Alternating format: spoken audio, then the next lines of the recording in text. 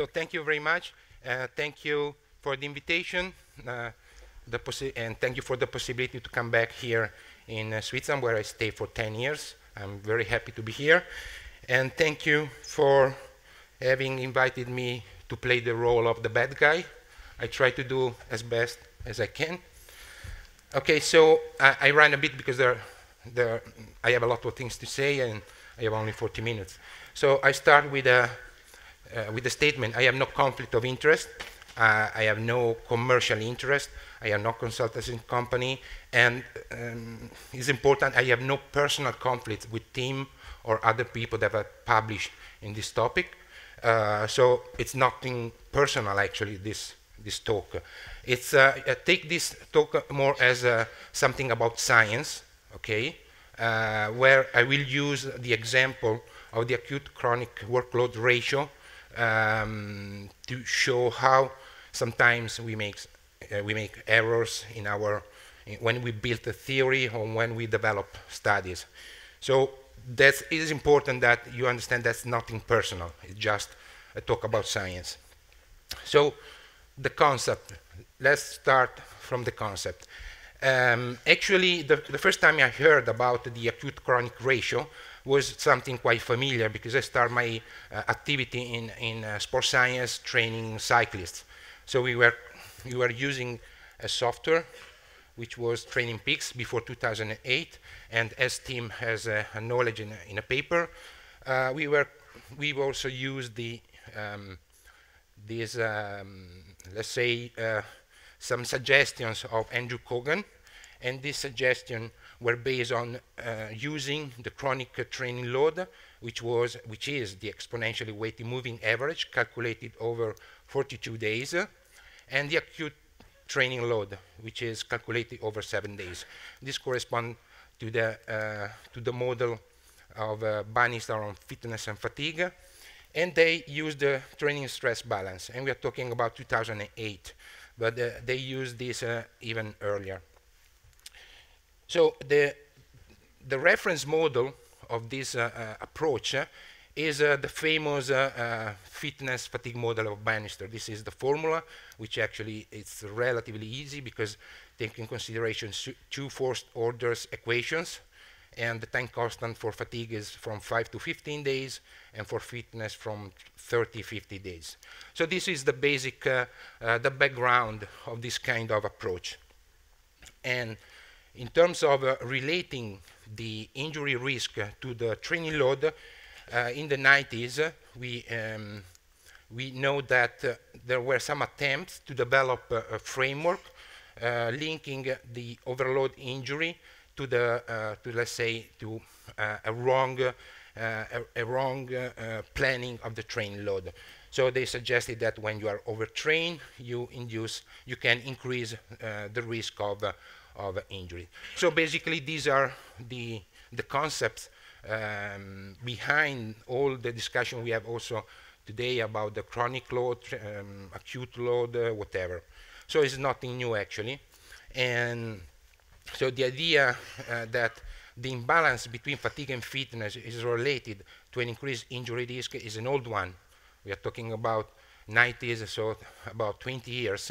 But I have to say that it's thanks to Tim that in the last years the studies on this topic grow exponentially. So now we have a lot of studies on this topic, try to relate the training load to the injury.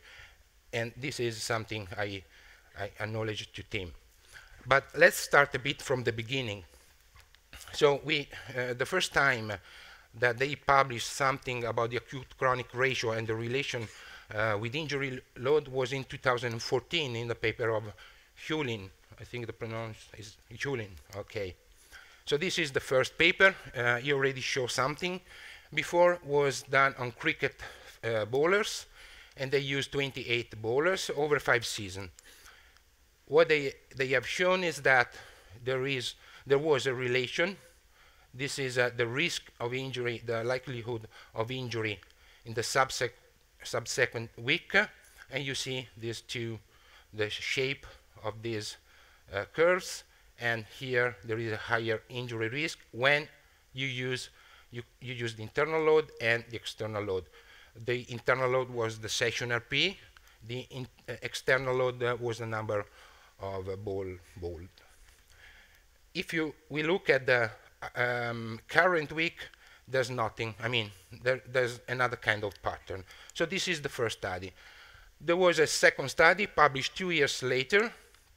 This is the second study on rugby league players. And here, if you have a look to the results here, in the subsequent week, which is the same time frame where they found something, here there's nothing. There, so basically in the first 2 studies, here there's nothing. There's something in the current week, which is at the opposite of the other study. And if you put everything together, you can have a sort of the same shape as you have seen with the average of the 2 weeks. So the first studies, the results in these first 2 studies were quite inconsistent. And you can see here graphically.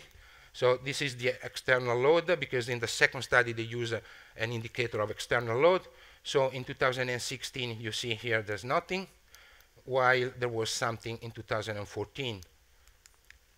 And this is for the current week.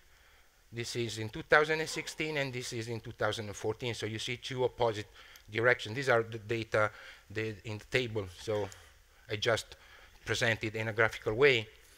So basically, in the current week, the results were at the opposite, the same for the subsequent. And so here we have the average of 2 weeks, which is the one following more or less the shape that you know. So the first question is why we switch it to the 2 weeks average, while in the other paper we were talking about 1 week current and subsequent week. After these 2 papers, there were 2. You see here, the 3 October was accepted, the first one. Within a couple of months, there were 3 opinion pieces: an editorial, a clinical analysis, and a review, which is an endorsement from British Journal of Sport Medicine of this model, let's say. And if you read in this journal, you will see more than 11 opinion pieces about this topic. So for me, it's an endorsement. I wouldn't be able to define it in another way.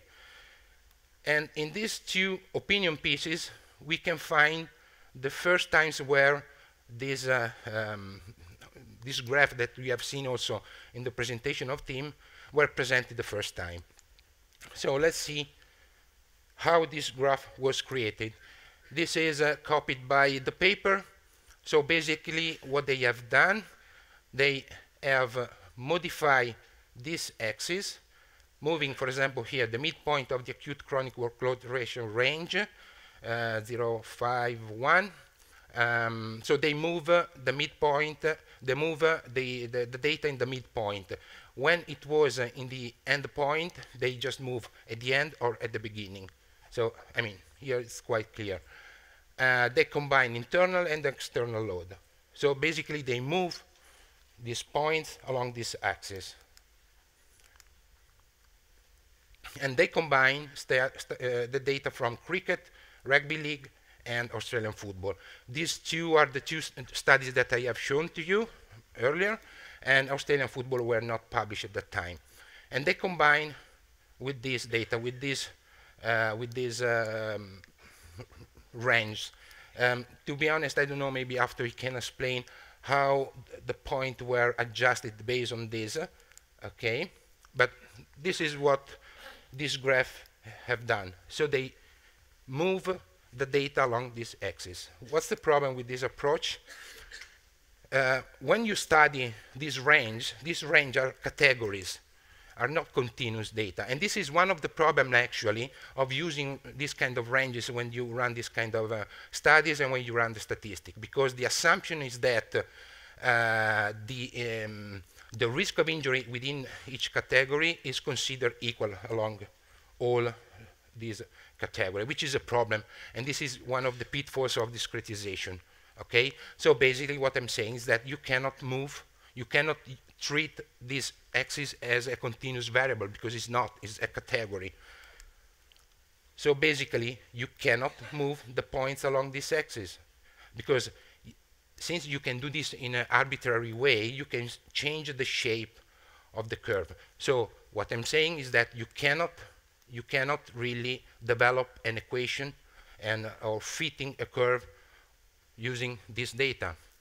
So I'm questioning a bit this graph. This graph, in theory, is technically not valid. And for example, you see here, how can we say that above 1.5 the injury risk is low? We cannot say that. So basically, this graph is the combination of internal and external load in various sports, and one was not published. The reposition around the x-axis is quite arbitrary.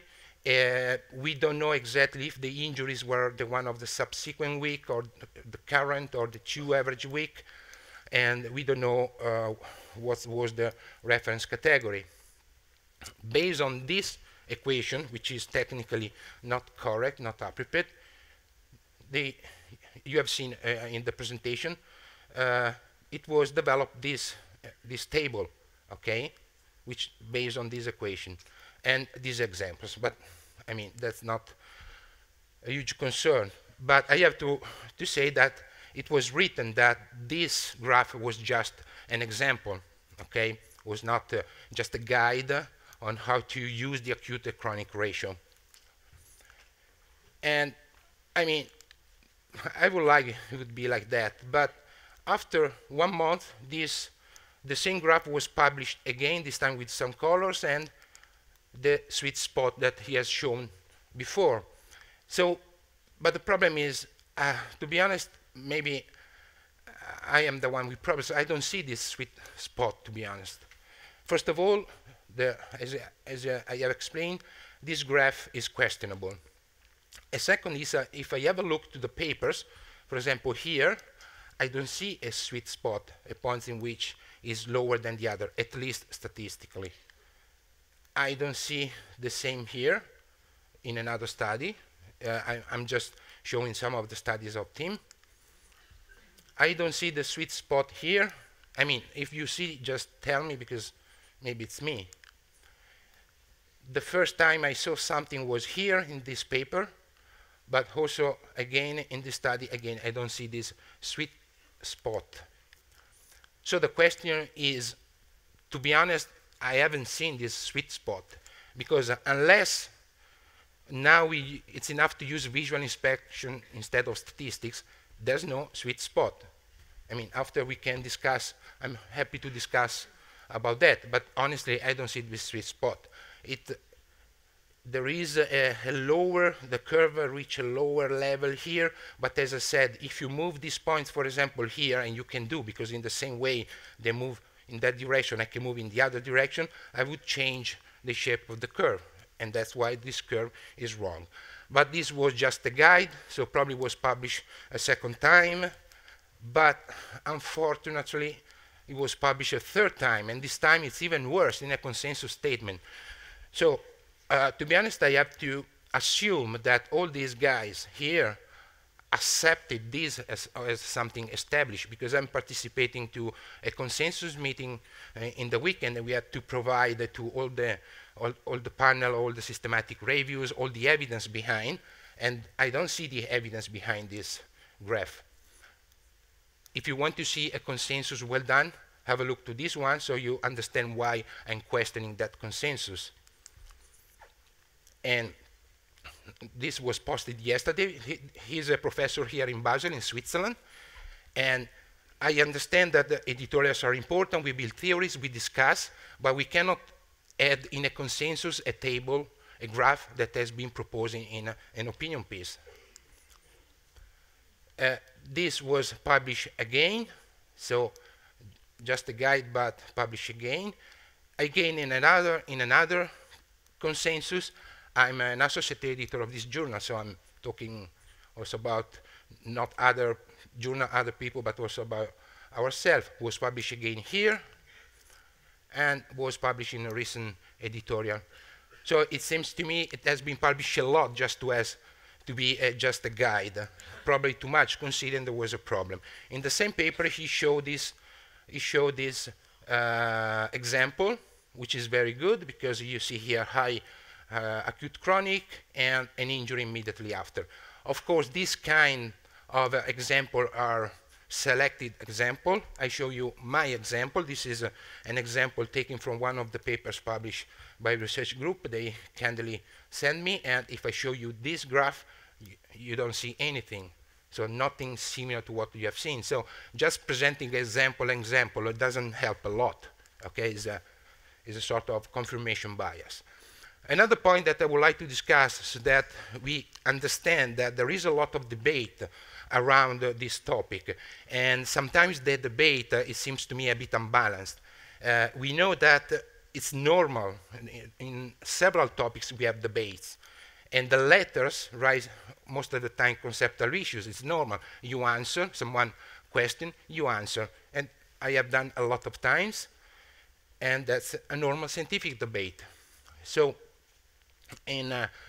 after publishing those papers, Paolo Menaspa sent this letter basically questioning the use of the rolling average. Okay, the rolling average is just a simple average, and he questioned this because give the same weight of the load of 4 weeks ago to the most recent. And usually it's not like that. If you remember the model of Bannister, indeed they use a first order equation. So, but basically he just writes some question about the rolling average. And this is the answer. I think the author, I was told, is here. Okay, so this is your answer. And you wrote, the acute chronic workload ratio is strongly supported by the available literature. Reductionist and realistic examples, sophistry of the comparison. Okay, so let's have a look to your reference list. You have 3 opinion pieces, not very obvious, but you're right, there is a systematic review. So actually, if we look at the pyramid, the systematic review is here. So it seems there are actually the evidence, okay? So I would say that may be right. But Claire wrote a nice editorial saying that all that glitters is not gold because it depends on what is written in the systematic review and the level and the quality of the papers of the systematic review. So I had a look to these systematic reviews, and what I have found is that the only 2 studies mentioning about the acute chronic ratio are again the first 2. The one that I show you show it inconsistent results, okay? So, and you use the NOS scale, which is the scale for case studies and cohort studies. So at best, the level of evidence is here. We have 2 studies that show not consistent results. The sample is questionable, not the sample, but the number of observation of injuries for each category, probably. So let's say these are case studies because it's one team, at best underpowered. So that's the level of evidence. So it seems to me that sometimes there is a confusion about what's evidence, because we have a consensus with graphs published on editorials and evidence in cited as a systematic review that use observational studies. So if you refer to a systematic review, of course you give an impression of a high level of scientific evidence, but have you seen, is not that strong. So it seems to me a bit a bias, this. So it's not really personal, but you presented your idea of overuse, injury, and training load error, which is your idea. It's questionable probably, but it's an opinion. He presented an opinion. So it's an opinion versus opinion. By the way, you answer about the acute chronic ratio, but the question was about the rolling average. So it's the wrong answer to a different question. And what I think is that if someone is allowed to present example, cherry picking one subject or another, I don't see why the others cannot do the same. So I don't think there's someone that can kill and the others that they have not the same power. And the same reductionist and realistic example was presented by Williams, suggested that the exponential weighted average can be better. But they are right. You can propose whatever you want, but at the end of the day, you have to compare. You have to see what's the best method, and you can see this only running studies, and they did it. And I have to say that they have shown that, you see here, this is the exponential weighted average, which is what Menspa and Williams suggested, and actually they found that it's better than the rolling average. So they acknowledge that, and they have shown also here.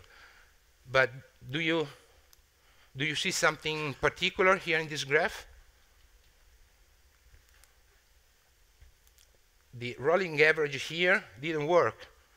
So the method that was used in several studies in this case didn't work. So again, I'm not saying it's wrong. I'm saying that the results are not consistent. Okay? And here there's nothing. So they found something using the exponential weighted average suggested by these colleagues, actually. So I would say that you have to offer a beer to this guy because they saved your paper. Because you see here, there is something and nothing with the rolling average. So what's the problem with all these studies? It's not a problem of Tim Gebet or other people. It's a problem of all our colleagues. When I arrived in Sydney, they were running a lot of studies on acute-chronic ratio. And to be honest, I suspended most of the study because, in my opinion, the risk is that it's too easy to fish in those data because, first of all, we can use different ratios. There's no framework for defining the ratio. So you can see the first time you see the acute and the chronic, the second time you see the low acute combined with the high acute chronic. I mean, it's a bit a mess. It's plenty of ratios. Here you have more than, it's about 48, 49 ratios that you can use. You can use and you can define different categories. Here you see the categories. Here you see other categories. Okay? Sometimes you use the zeta score. Sometimes you define in an arbitrary way what are the categories. So we don't know exactly how to interpret this category. Also, the reference category is important. I show you this study. This study is by Franchini, published recently. So here they use the first range as a reference, and they have a very likely harmful. This is the MBI. I mean, I don't know if some of you, there is a lot of debate, but anyway, they use this approach, and there is a very likely harmful effect. If you change the category and you use the second one, this very likely become likely. If you use this category as a reference, this is a statistical issue. When you run the statistic, you choose one reference category. Became unclear here. So from very substantial to unclear, just changing the category. So how do we know what's the best category? What's the theoretical framework for deciding the category? Because otherwise, the risk of fishing the data is really high. And sometimes they even don't report what's the reference category. And this is a nice study that I suggest you, if you are interested in this kind of studies, I suggest to read. And they explain what are the dangers of discretization. And this is a very nice graph. It can be an example, but let's say it's a graph. They simulate the three scenarios. One, this is simulate this graph is relative to this scenario. So no relation between the acute chronic load and the injury risk. And this is the risk of false discovery rates. From D1, D3 are three different categorizations. So they categorize in different ways, and they check how many times you have these false discovery rates, or something, you see something that doesn't exist, and they add from 20% to about 15%. But what's worst is this one. This bar says that if you have the freedom to choose one of these three categories without a framework, you can find 41% of false discovery rates. So again, this is the perfect spot for fishing. You decide what to do, you analyze the data, and you create your hypothesis later on. The other problem is that we have different external load indicators. So here, for example, in this study, there is the total distance, high intensity distance, the player load, accelerations. Here we have, again, player load, the distance, maybe different cutoff categories, and so on. And here we have the number of balls, and these guys use the deceleration, and they found something in this new indicator. So it's difficult to understand how to interpret this information. And there is also the problem of different time frames. Okay, for example, in this study of Greg and DuPont, they checked the 4 weeks, 2 weeks, 3 weeks. They found nothing. They try again, and here they use they change the reference. They change again, and finally they found something. Okay, so in this study is another interesting study showing that based on the window of the acute and the window of the chronic, the relative risk can change from as low as 1.69 to 2.74, just changing the windows.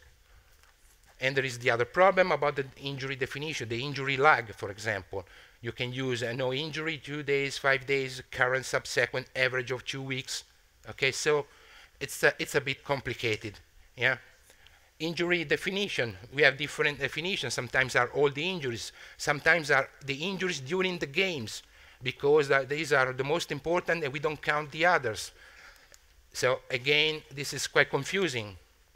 So it's very difficult. The results are inconsistent and difficult to interpret. I read all the papers, and I honestly find some problems in interpreting. This is a study where there is also Will Hawkins, the developer of the MBI. You see how many cutoff values have been used here, how many risk, these are hazard ratio have been calculated here. We have 133 hazard ratios plus these ones. So we have almost 150 hazard ratios. If someone of you is familiar with the problem of alpha inflation, I think is a bit worried about that. But do you see something strange in this paper? This is, I think, is a very well done study. Do you see something interesting in these results? The black is when there is something, let's say, substantial, because it's not significant. It's another kind of approach. So here we have something substantial always. 7 days rolling average, 14 days, 21 days, smoothed 7 days. So all the indicators show something. And here again, 14, 28, the rolling average show something, the smoothed show something. Even the monotony and the strain calculated, these are two indicators. So all the indicators show that high load is related to an increased injury risk. So, I mean, it's quite complicated.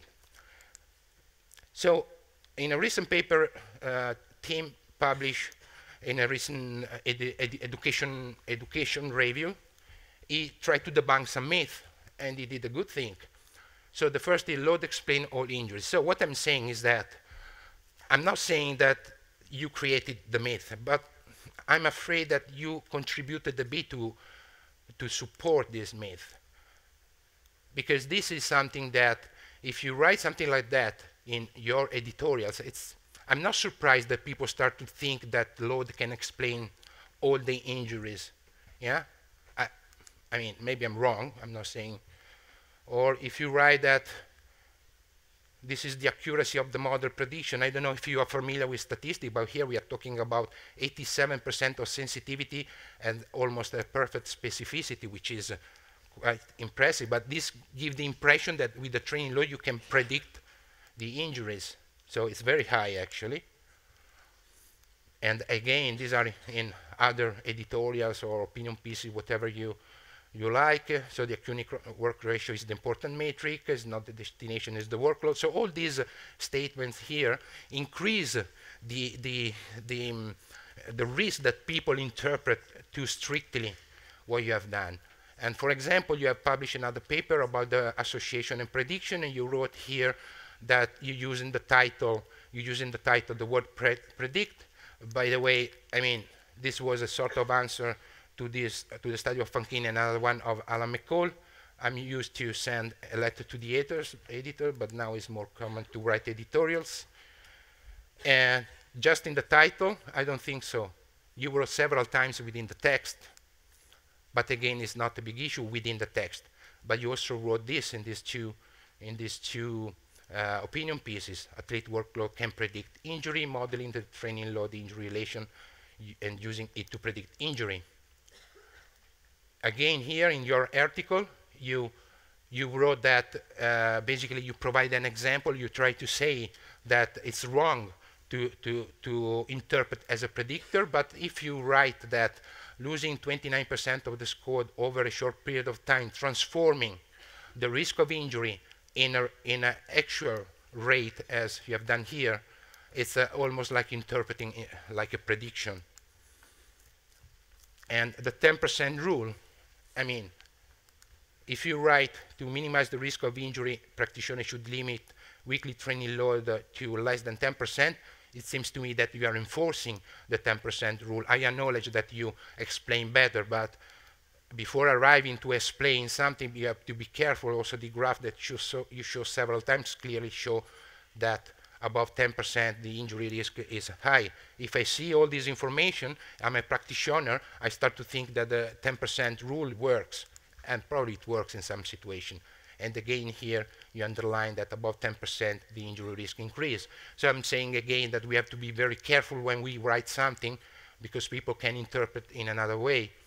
Again, the magic number 1.5, I agree that you wrote several times. The problem is that if you write in all the papers that 1.5 represent the danger zone and things like that, and you did several times here, here, here, and here, you did here, and sometimes it's 1.44 and you round it at 1.5, and here again.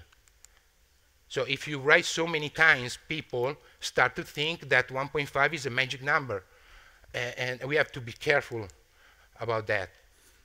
When I talk about bias, I also talk about how we extract the information from the papers. And this, you also presented this table. I just showed the first two studies. Here you have a plus indicating that the acute chronic ratio, rapid increase in workload increase the injury risk, and the low decrease the injury risk. I had a look to the paper, and non-contact injury, because this is what we refer in all the papers. I don't see this increase. There's something in the contact, but I think you don't want it to refer to the contact. And the same for the low workload, the low chronic ratio. Again, here non-contact, I don't see anything. So if we look at the second study cited here, low chronic workload ratio increase the risk of injury. Low chronic ratio, I had a look to the papers, and this is the distance during the games. So they model the data of the games, not of the training. So this is even not relevant to that table. So I try to conclude. Now don't stand up because I conclude in 5 minutes. So there's something good. I'm not saying it's bad, because it's normal. I was called to be the bad guy, so I'm doing the bad guy. But there's something, I have to say that in the last 2-3 years, we are studying a lot of this issue, and there are a lot of groups, and probably in the future, we will increase the level of the research in this area, because Tim raised this important issue. So what we know is actually is nothing new. If you train too much, you increase the risk of injuries. And we know that the progression is important, and that's another important information. We also know that other indicators of training load, like the strain and monotony, the one I showed you earlier, probably are good indicators. It's not only the acute chronic ratio. But now we have more evidence. It's not strong, because these are observational studies, as you know. So we need experimental studies. It's difficult to do whatever you want, but this is what we need. And that's science, that's good. So even if it's something that we have always heard from coaches, we need some numbers. And Tim provided these numbers. So that's fine. The problem is that from a practical point of view, what do we do? He explained about all the mediators, moderators. We know he showed you that he said that 1.5, you cannot use really cutoff values. So, and the results are inconsistent. We know that high chronic load can protect sometimes cannot protect, because there are studies showing the opposite. The same for the acute chronic ratio, sometimes protect, sometimes not, sometimes even increase. So there are no consistent results. So we just can take this as a general guideline, which is fine, but we cannot go more than that. We have some practical problems. I don't enter in the detail, but between theory and practice, sometimes there's some conflict. I invite you to read this letter from Martin Bouchard, but some issues are the same that he explained earlier. But what's the bad? What are the problems? First of all, we have spurious correlations, the risk of spurious correlation. There is a huge debate. I don't want to enter. I leave Atkinson to address this issue. The approach are not optimal. This is a paper where published, where there is both Claire and Tim are here. And you see most of the studies have been done with the logistic regression. Where is the logistic? Here, okay, this is a schematic review. So when you see red, this means that the author didn't address some pitfalls in an appropriate way. So it's more red than green. So you understand that the statistical methods used are not optimal. There is the problem of what kind of statistic to use. For example, they now use the MBI, using 1.1, 0.9 as smallest worthwhile change. But, for example, we'll suggest the 1.2 in some papers, so I don't know why you choose 1.1 or not 1.2. Again, changing the reference can change the results. Inconsistency of reporting and not clear. It's difficult to combine the results. Range are different. Someone, they report the risk ratio, someone reported the hazard ratio, so it's really difficult to understand. Partial training load. Usually when you use GPS, you have only this data, and you don't have this data. In most of the studies, these data were not modeled. So we consider this not important. Why we consider this not important? We have a lot of case studies, actually, studies with 14 players, alpha inflation, risk to find something which is significant or substantial, but actually is not. And there is no theoretical framework, actually. So what we can do, other problems. This area has a lot of bias, as you have seen. Confirmation, interpretation, cherry picking, strawman arguments. There is some selective reporting, the risk of data phishing abuse. Too many opinions. I'm not referring to Tim, I'm referring to all the, I focus on the studies of Gabriel because it's here. I don't want to say something about the other studies. But overall, in this area, these are the problems that you can find: unjustified endorsement and sometimes conflict of interest. So what do we do for the future for trying to progress? First of all, we need a better theoretical framework. We don't have to fish. Would be better to pre-register the study so that we say in advance what we want to see, why only some parameters, why that reference category. And we have to report the results better so that we can understand the methods, and we need to know a bit more research designs. If you are interested, read these two very well done papers. They show you how you can run some appropriate statistical analysis. I have finished. That's the last slide. So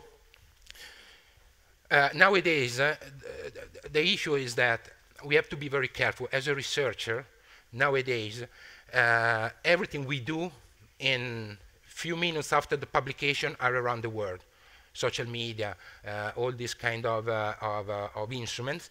And we have to be careful on the message. We have to be much more careful than in the past, what we write in the abstract, for example. Because 90% of the people will read our abstract, they don't read the paper.